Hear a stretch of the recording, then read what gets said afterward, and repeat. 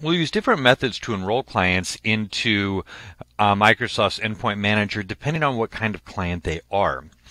And then for some Windows clients, we may enroll them through Active Directory, through Group Policy or System Center Manager. But a common way that we'll do it, especially if it's a device that we don't control. So let's say an employee is working from home using their home computer, either their laptop or their desktop or something like that. A common way that we will enroll their system into the Endpoint Manager is through a manual installation on their local device. And it's actually really easy to do that. We have to create the user inside Endpoint Manager. But then all they have to do is download and install the company portal app. So let me show you what that looks like. This is actually going to be a Windows Store app. So I'm going to just search for Store. And I'm going to open up the Microsoft Store. And in the Microsoft Store, I am going to search for Company Portal. And what we're looking for is this one right here, Company Portal. So we're going to click on that app. And this is a free app, so they don't have to pay anything for it. I'm going to tap Get. And no, I'm not going to use it across all my devices. I'm just going to use it on this one. So let's try this again and see if we can get to it. There we go. All right. And we'll start downloading the app.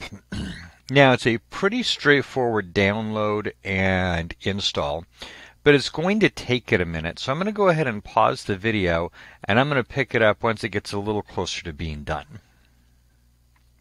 Okay, so we've installed the company portal, and I'm going to go ahead and click Launch to launch my company portal. And at this point, they're going to want to log in using the account that either you created for them or the account that you invited them to. I'm using my temp account, so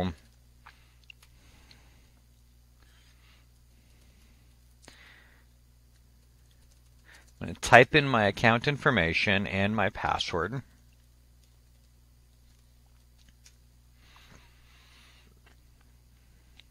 Make that go away. And then I need to check to allow my organization to manage my device. Now, the alternative is no, sign into this app only, which will sign you into the app, but it doesn't give the management tools available that the company may want to have access to. So I'm going to click OK and say, yeah, go ahead and allow that. And then we're going to register this device with the company, and done. So we'll do a quick sign in here. Now, remember when we talked about apps when we were looking at app policies? So we didn't publish any policies, but if we would have, they would start showing up here. So they'd start seeing apps available, and they could click on those apps and they could install them locally. Now, also down here, this device hasn't been set up for corporate use yet, so we're going to go ahead and click that and click Next. So we're going to connect to work, and we're just using that same account. So it was, see if I can remember which one I used.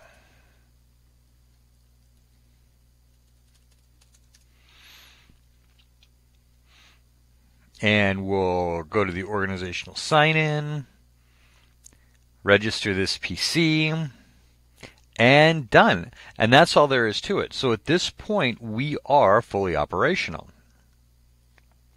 So I'm going to go back to my home. And here would be featured apps. And that should clear in a minute. We can view all apps here. And, well, you get the idea. Now, remember, we haven't actually deployed any apps at this point. And it's still saying it hasn't been set up. It should be. Remember what we talked about? Yeah, it's done. Okay, remember what we talked about, though. It may take a little while for it to be visible on the company side. But that's all there is to it.